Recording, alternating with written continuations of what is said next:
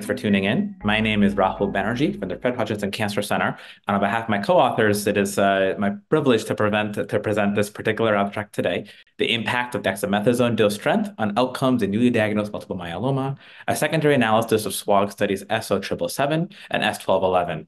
This was abstract number 1066 at the recent 2023 American Society of Hematology meeting, the ASH meeting in San Diego. And so, as those of you listening to this recording are well aware, dexamethasone, or Dex as I'll call it, has been a mainstay of myeloma treatments for decades. Over 10 years ago, actually was a cooperative group study, one of the ECOG studies, that showed that Dex dosing at 40 milligrams weekly was better than Dex dosing even higher, which is what we had been doing in terms of less mortality early on for patients with newly diagnosed multiple myeloma. And since then, most trials have continued to use Dex 40 milligrams-ish, somewhere in that range. For example, these two very large SWOG cooperative group studies, SO777, which was comparing VRD, bortezomib lenalidomide Dex versus lenalidomide Dex, and S1211, which was comparing ELO-VRD, so elotuzumab bortezomib lenalidomide Dex versus VRD in high-risk patients. You see the schema here where it wasn't exactly 40 milligrams weekly in every trial, but very similar to it, maybe slightly higher actually. And so we all know that Dex has very real toxicities for our patients. Patients will tell you the toxicity that they readily notice with each dose. For example, insomnia, anxiety, edema, and more. The figure on the bottom left here was a study from the MSK group, that showed that even for patients who don't know that they're having insomnia with dexamethasone, you actually see with sleep wearable activity monitoring that patients have significantly less sleep on these orange days or the Dex days. Dex can cause visually significant cataract. This is work by our group in conjunction with the HealthTree Foundation, showing that lifetime dexamethasone exposure, which is often measured in grams, terrifyingly enough, is associated with a higher risk of visually significant cataracts, for example, disruptive to patients' well-being, preventing them from driving, and so forth. And this applies even for Dex dosed once a week, even if it's being dosed only periodically. And of course, polypharmacy, which means the multiple oral medications can mean lower lenalidomide adherence. It means that the more medications people are on, the less ability they have to stay on every medication, every time point they have, even for some of these newer medications that might be more important. And there has been a study, there was a phase 3 randomized study done by Dr. LaRocca and our colleagues in Italy that looked at patients who were older, had some degree of frailty, and looked at continuous lenalidomide and Dex RD until progression, or lenalidomide and Dex, but after 9 months of dexamethasone was stopped. You can see that the curves were kind of overlapping in terms of PFS, but there actually was potentially a trend towards improved survival in the group that had less chronic dexamethasone. And so with that in mind, that was a study of RD, lenalidomide, Dex, in frailer patients. We wondered, in the era of triplet and quadruplet induction, how important is maintaining Dex intensity, 40 milligrams weekly? Patients have many toxicities from it. In my clinical practice, we often dose reduce it entirely, if not stop it, for patients who are having a response. Does this routine practice lead to worsened outcomes? And so what we looked at was in these two large cooperative group studies, SO777 and S1211, we compared patients who had any type of Dex dose reductions during induction versus those who maintained full Dex dose intensity, and hypothesized that the patients who had reduced Dex dose in dosing would have comparable PFS and OS. So what we did was, this was a post-hoc secondary analysis. We looked at all patients who completed induction across these two large studies. So these were US patients, newly diagnosed multiple myeloma. These were patients for whom immediate autologous stem cell transplantation was not planned.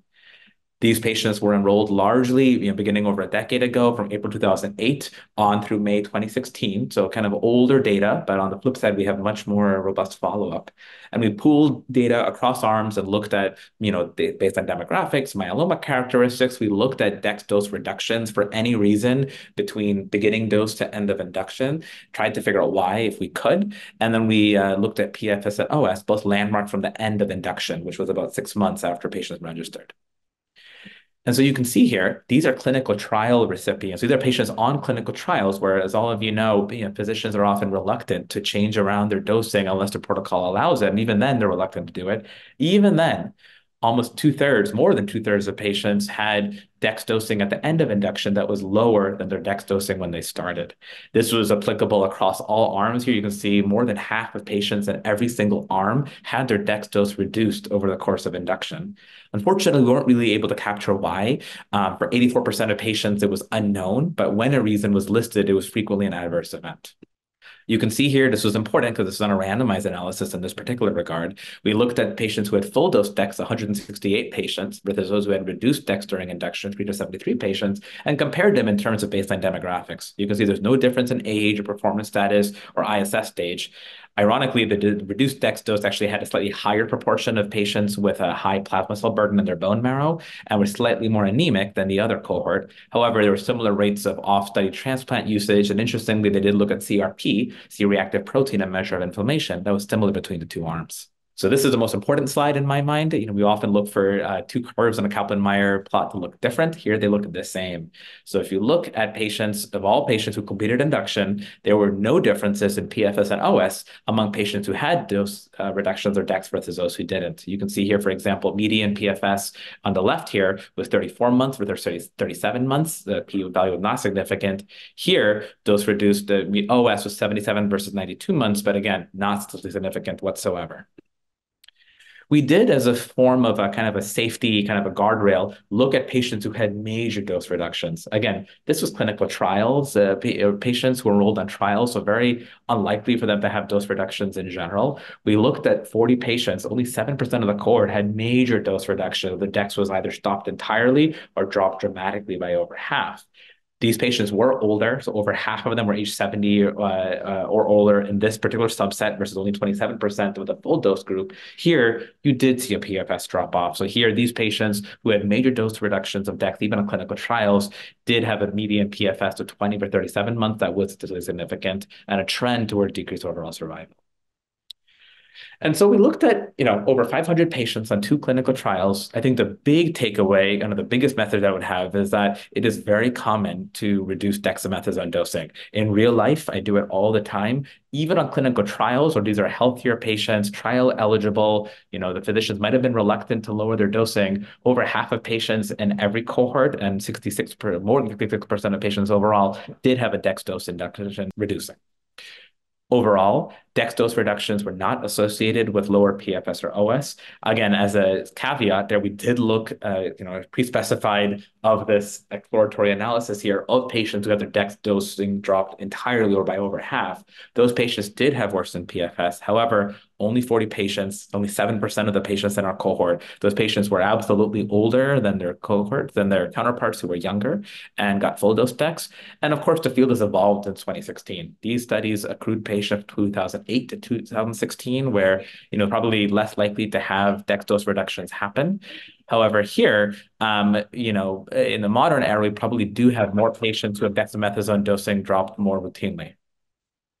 With that in mind, prospective planned de-escalation of DEX is probably likely to benefit patients. Again, I brought up earlier the fact these patients have, issues with insomnia, definitely issues with cataracts. Probably patients have issues with bone health and muscle health, so forth, with chronic dexamethasone. So there are probably some benefits from trying to de-escalate DEX. From this study, unlikely to worsen PFS or OS. And most importantly, patients don't get extra credit for being maintained on full dose DEX. Even on clinical trials, patients are getting their DEX dose below what the protocol suggests as their starting dose, which suggests that our starting dose are probably too high.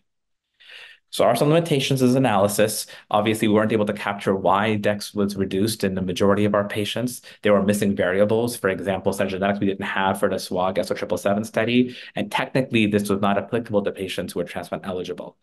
I do still think dexamethasone has an important role in cycle 1. For example, pain control, rapid disease debulking, patients who are getting a monoclonal antibody, for example, like daratumumab, isatuximab, elotuzumab. For those patients, dexamethasone often helpful to prevent allergic type reactions.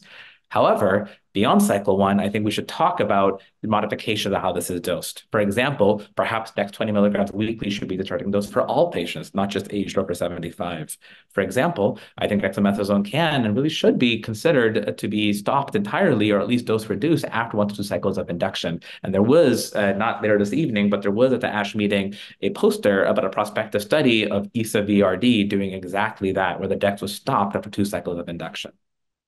So future studies are ongoing from our group, but in the interim, I'd like to thank all the patients who participated in these trials, all the investigators and study teams for SWOG SO777 and 1211, the SWOG group, the NCI, and the CRAB team from the statistics side were very instrumental to making this analysis happen, and of course, all the funding sponsors that allowed the trial to happen in the beginning.